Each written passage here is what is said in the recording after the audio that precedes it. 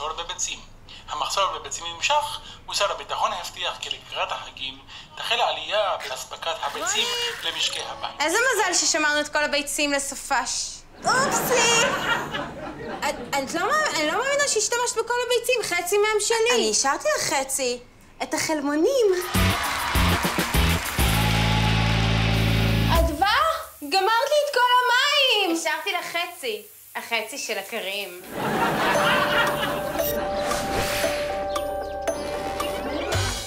רוני, תנמיכי! אדווה, הסרחת את כל הבית. רוני, שינית את הסיסמה לווי-פיי. בוא נמצא איזה מקום אחר. רוני! רוני! אדווה! רוני! אדווה!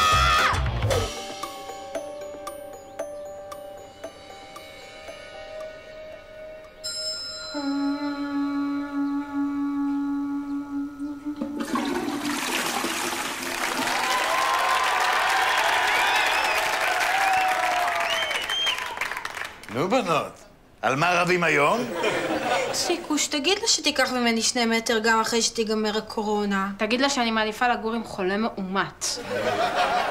אוקיי, אז מה, הפרדה מוחלטת? אני אומר בואו נלך על זה עד הסוף. מעכשיו רוני, לך אסור לנשום את האוויר שמגיע מהצד של אדווה. אדווה, את לא נהנית יותר מאור השמש שמגיע מהצד של רוני. קדימה, לעצום עיניים. תגיד, אתה סתום? השמש ממש לא שלה. לא, כי האוויר. חבר'ה, של מי זה אז? של אף אחד. של כולם? זה גם של אף אחד וגם של כולם. לזה קוראים נחלת הכלל. איזה חמוד אתה כשאתה ממציא מילים.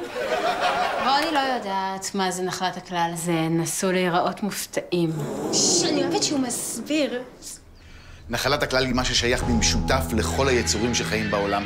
המים, האדמה, האוויר, השמש, האטמוספירה. לאף אחד אין בעלות עליהם, ובכל זאת הם שייכים לכולם. ברור, אבל זה לא רק הסביבה הטבעית. נחלת הכלל זה גם כל הידע המדעי, התרבותי, המוזיקה, החוקים, השפות, כל מפעל חייו של המין האנושי. כולנו נהנים מהשפע הזה. הכי מדהים, זה לגמרי בחינם. תמשיך. אני אתן לכם דוגמה. רוני, מי לימד אותך להכין צמות? אמא. ומי לימד את אמא? סבתא. ומי לימד את סבתא? מי הראשון שקלע צמות? היא רשמה על זה פטנט? מי המציא את השפה העברית? אליעזר בן יהודה, בום. הוא החיה אותה, אבל מי המציא אותה? למי שייך האינטרנט? למי שייכים יערות הגשם? איך האביב יודע שהגיע הזמן? על שחייה בסגנון חתירה. מאיפה את יודעת שאסור לשתות אקונומיקה? לא ידעתי. אז מעכשיו לדעת. איך את יודעת שחתול זה משהו שמלטפים ולא שולחים בדואר? זה מובן מאליו. מובן מאליו. אבל בלי המים, האוויר, היערות, האדמה, המשאבים, לא היינו שורדים אפילו יום אחד. נחלת הכלל היא בכלל המקור להכל. אפשר בכלל להרוס אותה? אנחנו עושים את זה כל הזמן. אדווה. כן, בכל פעם שאנחנו נוסעים באוטו פרטי לבד ומזהמים את האוויר, אנחנו הורסים אותה קצת. אבל מי שהורס אותה בעיקר זה החזקים באמת. חברות ששואבות מים שכולנו מוכרות לנו בחזרה בקבוקי פלסטיק מזהמים, תאגידי ענק שרושמים פטנטים על זרעים שטופחו על ידי דורות של איכרים, פוליטיקאים שמעדיפים אינטרסים של בעלי הון על פני שימור יערות הגשם, משאבי המים והאוויר. בגלל שנחלת הכלל היא של כולם, אז כולם מנצלים אותה, ואף אחד לא מגן עליה. אף אחד לא מגן עליה? זה עצוב. זה לא עצוב, זו טרגדיה. כל אלה שפוגעים בנחלת הכלל בסך הכל רצו לעשות קצת כסף. כל אחד דאג קודם כל לעצמו, ולא חשב על המחיר שכולנו נשלם.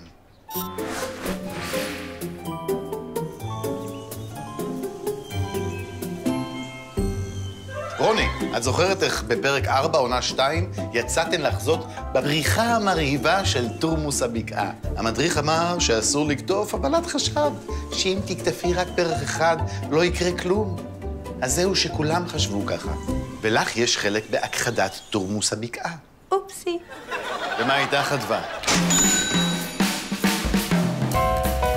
פרק סיום, עונה 3, שהחלטת שהזכויות על מרש החתונה של מנדלסון שייכות לך, והתחלת לתבוע את כל מי שרצה להשתמש בו. כמה חתונות בוטלו, כמה פרדות.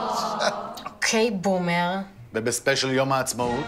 כשרבתן ביניכן מי תשטוף כלים והחלטתן שאף אחת לא שוטפת כלים, עוברים לחד פעמי. החצי טון פלסטיק שהשארתן עד היום מסתובב ליד אינדונזיה, חונק דגים, וכל העולם יחכה 400 שנה עד שהוא יגמור להתפרק. אבל איך לא שמנו לב? כי לא לימדו אותנו לשים לב, כי יש אנשים שמרוויחים מזה שאנחנו לא שמים לב. אנחנו מקבלים את כל השפע הזה כמשהו אינסופי ונצחי, כמובן מאליו. עד שהוא הופך לבלתי נראה, אנחנו רואים רק את מה שמולנו, ולא את כל הסביבה.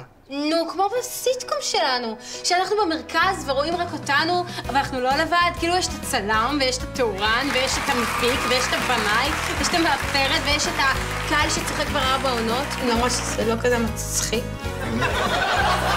בלי זה אין כלום.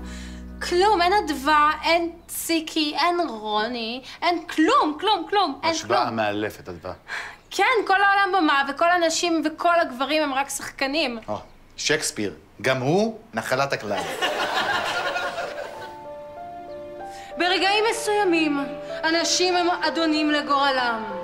ואם מצבנו שפל, האשמה אינה בכוכבים, כי אם בנו, עצמנו. תודה.